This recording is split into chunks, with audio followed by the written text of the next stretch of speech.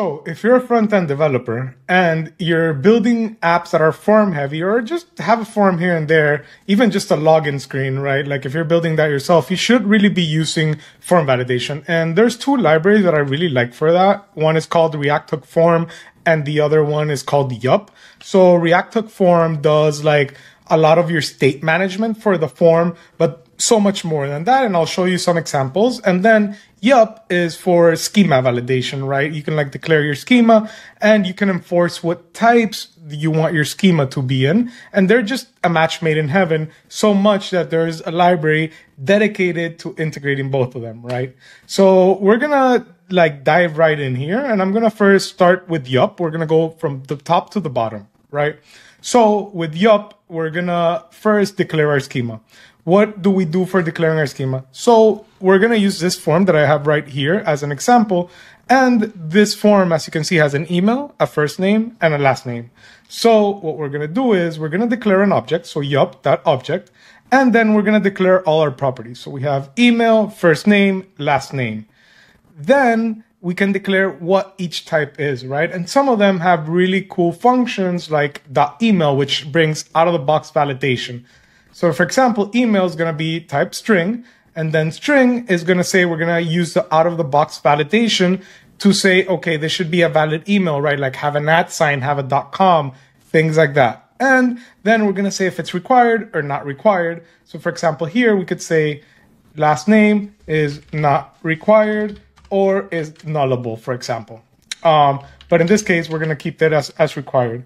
Second, we can, when it's required, we can also pass a message. So I'm going to have this little message object up here. So missing field, this field is required, only letters, no numbers allowed, right?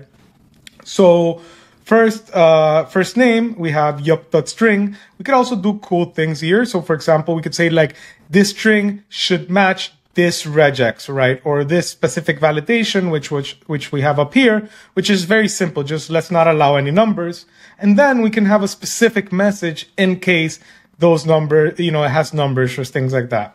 And we could also do way more things, right? We can do conditional relations, right? So for example, we could have something like username and say, okay, if email is null, we could have username be required, things like that, which is really cool. But I'll probably could do another video just for that.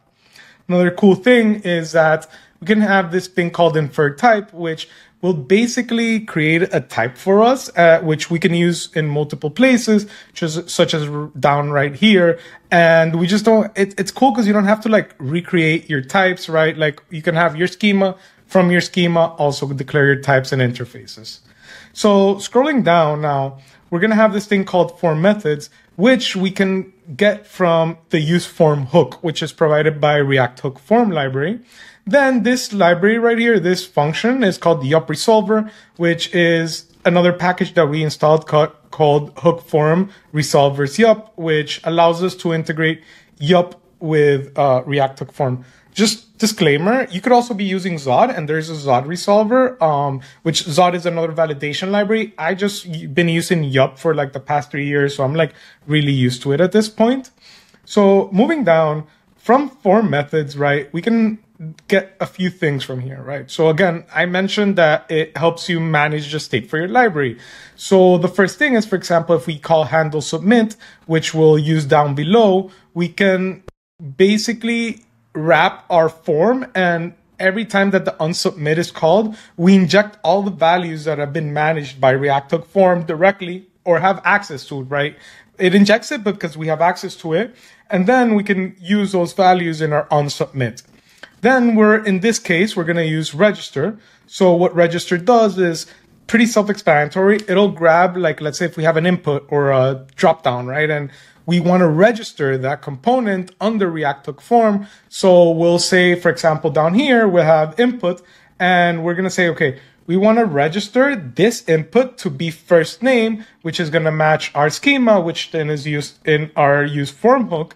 And basically everything within this form that is named first name will be managed automatically by React Hook Form because we're registering the component, right? I think it's pretty self-explanatory. Then we move down into our actual form. And one thing you'll see here is that I've imported this thing called form provider. I've done this to show you another cool way, which we could basically have nested components that have access to our hook form. And we can share all the logic that we've built in the parent form in like child components. So, and I've built this email input just to illustrate that really quickly. But before I dive into that, let's just keep going down that line. So we have, like I said, right, we'll have like our label that's not React hook form. But if you recall up here, I've also destructured form state. Form state is basically self-explanatory as well. We can get so many values, like it's dirty, it's loading, it's submitted, right? Like touch fields, default values. In this case, I've mostly used the errors, and like this is a very good use case to take errors out. So basically what we're saying, if there are errors.firstName, we're going to show this very little message, and this message is going to correspond to what we have up here, which is super cool. Similarly for last name, right? So very quickly, before I show you a little demo here, we're going to go into like email input. And what you'll see here is I've called another hook called use form context. And it's going to have all the same values and like objects and functions that we had in use form. However, use form context will only work when there's a parent container that has form provider, which is super awesome, which means that because we can build custom components that we might not want to have in our form directly, and we have them in, let's say, another file. But because they're under form provider, or this component is under form provider, it's going to get all the properties from the parent, right? So in this case, I just added this form values, but I've basically imported this from what I inferred in the parent component. But very similarly, right? We have register, we register this under email, and then we're going to have also access to the errors. We're going to have access to everything, which is pretty dope. So I'm going to save this really quickly, and I'm going to show you what happens if we try to submit this form empty. Boom, this field is required, this field is required. So if we recall up here, we have basically, that's like the first kind of validation. Let's say in the email field, I'm just going to type AAA. Now it says email must be a valid email. If I hit submit, we're also going to get this out of the box saying, please include an @ And this validation we have here comes straight out of the box from like this email function from Yup, right? There's, again, also many other types of things. So now let's say we're going to do @gmail.com. Great. Now it's going to say this field is required. So let's say I just type 222. Oh, no numbers allowed, right? And the reason we have no numbers allowed is because we said, okay, this specific property, first name, has to match this regular expression. And this regular expression allows no numbers. So meaning if you violate that regular expression, we're basically going to get this error message. So now if I type Alejandro, it's gone. But we still have this one right here, right? So I can now say Roman. So let me get rid of this error message right here. Let me move my little face, my beautiful face from there. Now what I'm going to do is I'm going to show you. So unsubmit here, we had this unsubmit, which is handle submit. Again, handle submit we got from form methods. And this is basically taking unsubmit, and it's going to inject basically all the form values that we've created into our own submit. So it's going to allow us to have access. So if I press submit here, boom, our entire object is there. This is pretty freaking sick in my opinion, right? So let me show you a couple more things which I think are awesome. So for example, let's say we have another thing called watch.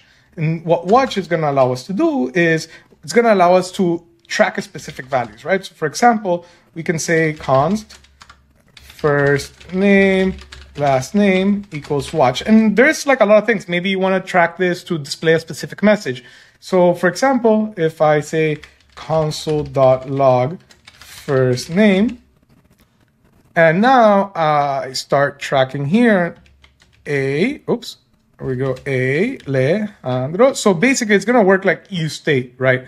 So there's so many things you could do with this, like sky's the limit. And once you really start understanding React hook form, you basically won't need to use state. You can manage everything here, and you can like declare so many things in your schema. You can use arrays, you can have files, you can have whatever you want, right? So I'd suggest you give it a try. It's going to definitely help you and elevate your forms and take them to the next level.